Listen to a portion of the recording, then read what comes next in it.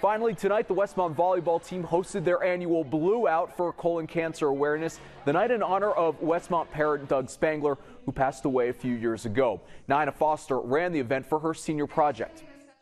It's coming right after the second anniversary of his death, so this is really hitting home for us, and we appreciate everything Westmont does, even now that they don't go there and they continue to have this event. It just means so much to my family. We appreciate everything they do. Awesome stuff going on there. Westmont hosting McCort in tonight's game. Westie students know what's up, but McCort came out with a great start. Katie Wilson, the 6-foot senior, taking charge with the kill. Westmont on the comeback trail moments later, and Sarah Fisher leading the way. Lady Hilltoppers improved to 5-1 with the sweep tonight of the Crimson Crushers. And that